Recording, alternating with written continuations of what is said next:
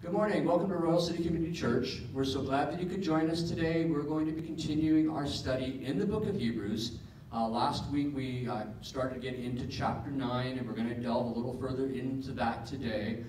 But just before we begin, let's just open up with a word of prayer. Father, in Jesus' name, we thank you for today. We thank you again for the privilege that we have to be found in your presence. And Holy Spirit, we just thank you for what you're going to reveal to us as we get into this chapter 9 of Hebrews, just talking about the new covenant and all that that has done and purchased for us, Lord God. And we just thank you for what you want to reveal to each heart today. We thank you for this time. We pray that you bless each one. In Jesus' name, we thank you for it. Amen. All right, so we left off. We went through chapter 9, verses 1 through 10 last week. And we were talking about the characteristics of the Old Covenant. We broke that down by looking at the Old Sanctuary, the Old Services, and the Old Significance. And we're going to try to get through to about verses 15 or 16 today from chapter 9, verse 11. And we'll find today that a lot of the characteristics of the New Covenant already have been mentioned or implied in the discussion of the Old. But the writer here focuses on several that are especially important in contrasting the two covenants. And following the pattern that was used in showing the inadequacies of the Old Covenant in verses 1 through 10, the new sanctuary, the new services, and the new significance are briefly described in verses 11 through 14. As always, the point is not to demean the old, but to show its shadowy incompleteness. In fact, these verses, to paraphrase these verses, and we're going to break these verses down obviously, but if you're going to take the whole verses 11 through 14, to paraphrase these verses, the Holy Spirit is saying, if these old things were so good as symbols, how much better are the real things that they symbolize? If the external, physical, and temporary covenant accomplished its purpose so well, how much better will the internal, spiritual, and eternal covenant accomplish its purpose? So let's look at verse 11. We're in chapter 9, verse 11 says, "But Christ came as high priest of the good things to come, with a greater and more perfect tabernacle, not made with hands, that is, not of this creation." So first of all, Christ, as our heavenly high priest, has an infinitely greater sanctuary in which he's able to minister. The old tabernacle was designed by God, but of course we know it was made by men. And it was made out of the materials that would have been present for them at that time to be able to build it. And on the inside, where only the priests could go, it undoubtedly was also very, very beautiful. But it was only a tent. Now, it's not mentioned here in these verses, but the temple in Jerusalem, which of course was built once they were established there, though immeasurably more magnificent than the tabernacle, of course, which was built in the wilderness, was also made, again referring to the temple, was also made by men and materials from the present creation, and was subject to the deterioration and destruction to which everything of this creation is subject. So the new sanctuary, however, which is what we're talking about here, we're talking about the new sanctuary. The new sanctuary is not made by men or on earth or by earthly materials. It is made by God in heaven of the heavenly materials. This new sanctuary, in fact, to put it very simply, is heaven. Earth belongs to God, but heaven is his dwelling place, his throne and his sanctuary. You can actually look at Acts 7:48 through 50 and Acts 17 verse 24. As the writer in Hebrews has pointed out many, many times, Jesus Christ, like Melchizedek, is a present king. And he rules and ministers from the same place. His sanctuary and his palace are the same. And in this passage, of course, the emphasis is on his sanctuary. Heaven is the perfect tabernacle, not made with hands. Christ ministers for us in heaven, in the throne room of God, at God's right hand. You know, the former priests had to go into the holy place by themselves, for the people, but not with the people. The same is true of the high priest in regard to the Holy of Holies, where he could not even take other priests. But our heavenly priest takes his people with him, that's us, all the way into the sanctuary. He takes us into the sanctuary of sanctuaries, into heaven itself. Not into the symbolic presence of God, but into the real presence of God. Not only has he gone before us, but he takes us with him. Now, if we're believers, if we're born again, he already has taken us with him. But God, this is Ephesians 2, verses 4 through 6, it says, "But God, being rich in mercy because of his great love, with which he loved us, even when we were dead in our transgressions, made us alive together with Christ, and raised us up with him, and seated us with him in the heavenly places in Christ Jesus." So when we were saved, at that time Christ took us into the Father's presence, where spiritually speaking, we already live with him, okay? And will forever live with him. We're seated in those heavenly places in Christ Jesus. We know that, the authority that we have. We live right now in that heavenly place, in the presence of God, in his throne room, and in his sanctuary. As Philippians chapter 3, verse 20 says, our citizenship is in heaven. Now that brings us to number 2, and it's described in verse 12, the new services. Let's look at verse 12.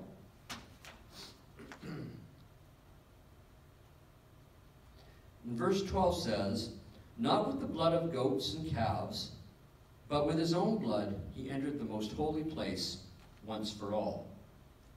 Okay, so how does Christ minister in that heavenly sanctuary? What does he do as our eternal high priest? Well, he does 3 things, very briefly. Number 1, his service is in his own blood, not that of sacrificial animals. The sacrificer, to put it this way, the sacrificer was the sacrifice. Secondly, he made his sacrifice only once, and that once was sufficient for all the people for all time. Hallelujah. And number 3, he obtained permanent eternal redemption. He cleaned past, present, and future sins all in that one act of redemption. Let's go on and look at verse 13 and talk about the new significance. Verse 13, "For if the blood of bulls and goats and the ashes of heifer, sprinkling the unclean, sanctifies for the purifying of the flesh." Verse 14, "How much more shall the blood of Christ, who through the eternal Spirit offered himself without spot to God, cleanse your conscience from dead works to serve the living God?" All right, so if the old covenant, and as weak as and as imperfect as it was, served its purpose, how much better will Christ's new covenant be?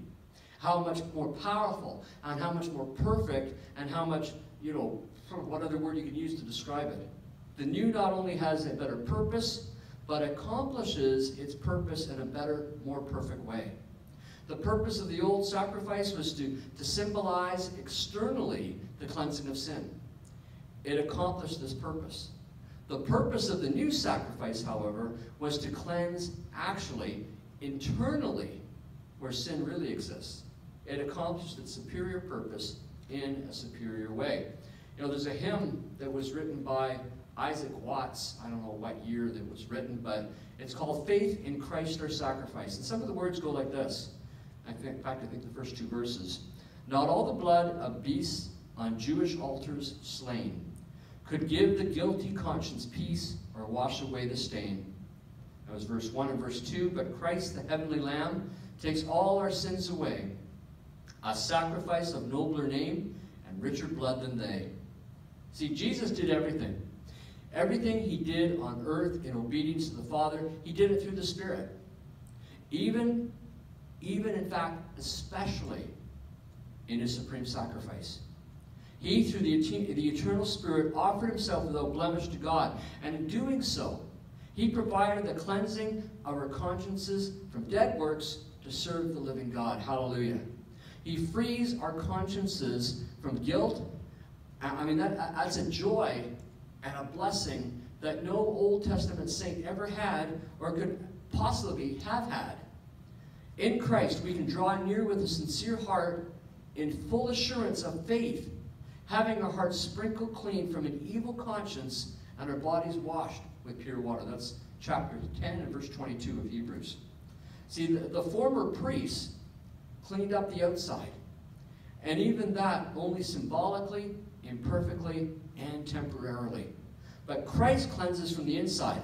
And of course, we know that's where the real problem exists, okay? He does more than cleanse the old man, amen? He replaces it with a new man. He cleanses our conscience, but he recreates our person. In Christ, we are not cleaned up old creatures, right? But we are redeemed new creatures, as 2 Corinthians chapter 5, verse 17 tells us. You know, there's a story that an evangelist tells years and years and years ago, the days when he held tent meetings. And one day, after a series of meetings was over, he was pulling up the tent stakes. He was done with the meetings, and a young man approached him and asked what he had to do to be saved. The evangelist looked up at him and answered and said, "Sorry, it's too late." And the young man, his response was, "Oh no, like, you mean it's too late because the services are over and done?" No, the evangelist answered, said, "No, I mean it's too late because it's already been done." See, everything that could be done for your salvation has already been done. And after he explained Christ's finished work to that young man, he led him to the Lord. He led him to saving faith in Christ Jesus.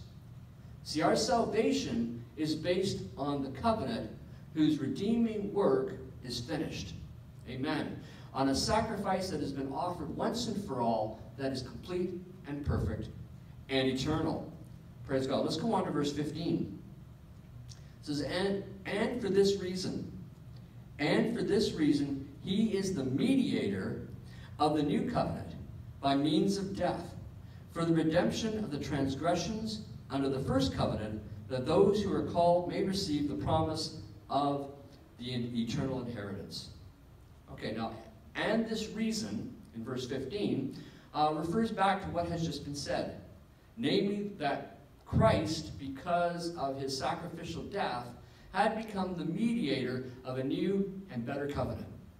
By God's standard of righteousness and justice, the soul that sins must die. Ezekiel chapter 18, verse 4 tells us that.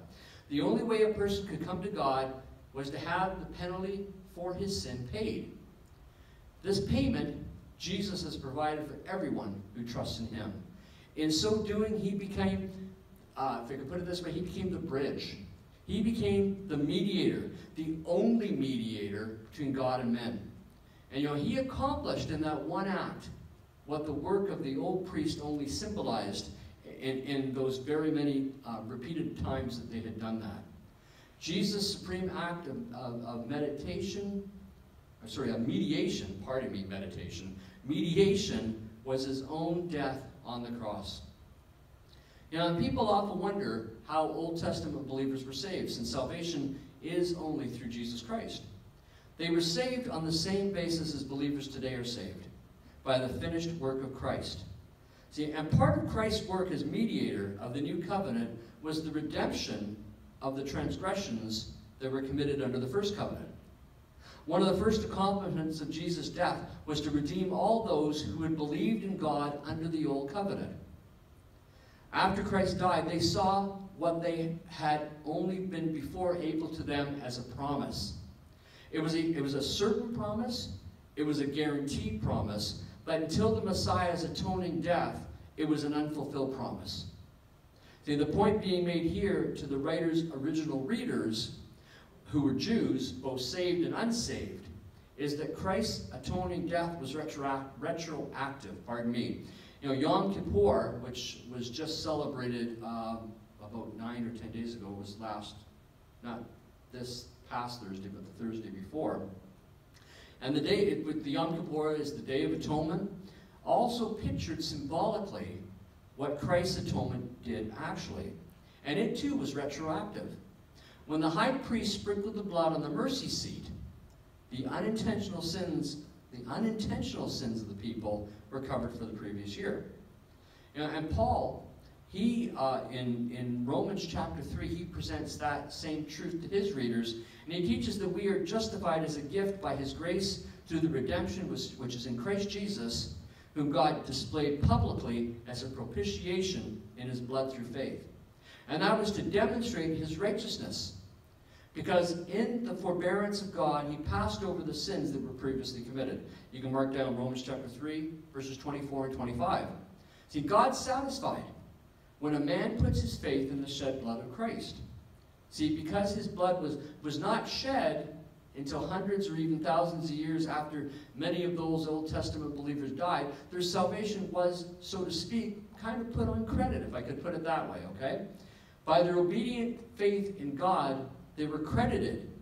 They were credited with what Jesus Christ, their promised Messiah, would one day do on their behalf, and also on the behalf of all sinners who've ever lived and who will ever live.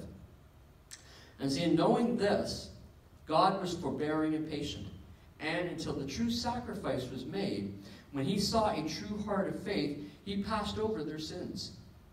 In a deeper sense, the sacrifice had already been made in God's mind long before it was made in human history. Because God's works were finished from the foundation of the world. Hebrews chapter 4, verse 3, 1 Peter 1, verses 19 and 20, and Revelations 13, 8 allude to that fact. So from the human perspective, okay, the Old Testament saints could only look forward to salvation. See, so the Old Testament sacrifices were not the means of salvation, but marks of faithful obedience and symbols of the one perfect sacrifice that would be the means of salvation. Now, the eternal inheritance of the Old Testament saints could not, the eternal inheritance that the Old Testament saints could not receive without Christ's death was salvation, the total forgiveness that alone could bring total access to God.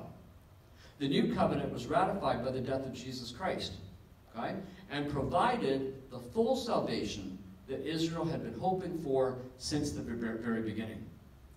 This truth introduces the subject of the death of Christ, the Messiah, the idea of which had always been a stumbling block to Jews. 1 Corinthians 1 verse 23 tells us that. And despite the predictions of his death in their own scriptures, you can of course see Psalm 22, Isaiah 53, it was a truth that they preferred to ignore, if not actually outright deny. They had constructed their own ideas about the Messiah. Many of these ideas were scriptural, some were only partially scriptural, and some were totally, completely unscriptural altogether. They could not be faulted, of course, for having a limited understanding of the Messiah, for God had only given to them limited revelation. The problem was that they had ignored some messianic truth and had tried to fill in the blanks on their own, and a dying Messiah simply did not fit into their theology. So we're going to talk about, and I don't think we're going to get too far into this now, but we're going to talk about the necessity of the Messiah's death. Now, being very much aware of that theological blind spot, the writer of Hebrews proceeds to give 3 reasons that it was necessary for the Messiah to die. And the first one is the fact that a testament demands death. That's number 1. It's probably the only one we're going to get to look at today because there are time restraints here. But a testament demands death. Number 2, forgiveness demands blood. And number 3, judgment demands a substitute. So let us look at that first one, a testament demands death. And let's look at, we're in chapter 9. Let's look at verses 16 and 17. Verses 16 and 17. It says, "For where there is a testament, there must also of necessity be the death of the testator. For a testament is in force after men are dead, since it has no power at all while the testator lives." Okay. Another way of putting that verse, I'm going to read that to you. It says, "For where a covenant is, there must of necessity be the death of the one who made it. For a covenant is valid only when men are dead, for it is never in force while the one who made it lives." Okay, so right there, a testament, by its very nature, requires the death of the person that made the testament. The covenant or testament, though that word covenant or testament is from the Greek word diatheke. Sure. And the basic meaning of that word corresponds closely to that of our present day English word of a will, where a person makes up a will, and of course that will does not take effect until the person who made the will passes away. Until that time, its benefits and provisions are actually only promises and necessarily future, okay? The point being made in verses 16 and 17 is very simple and obvious. In relevance to the Old Covenant, however, was anything but obvious to the Jews that were being addressed here. So the writer briefly explains how it applies. So building on verse 15, he's saying that God gave a legacy. He gave an eternal inheritance to Israel in the form of a covenant, in the form of a will, if you will. And as with any will, it was only a type. It was a type of a promissory note, all right? Until the provider of the will passed away, until the provider of the will died. And at this point, no mention is made of who the testator is or of how Christ fills that role in life and death. All right, well, praise the Lord. That's where I'm going to leave it here today. We're going to go on next week. We're going to break these other two points down. We're talking about the fact of the necessity for the Messiah's death. And as I said, we looked at the Testament demands death. Number 2 is forgiveness demands blood. So we'll look at that next week. And number 3, judgment demands a substitute. So praise God. I trust that you learned something from this today as we continue this study in the book of Hebrews.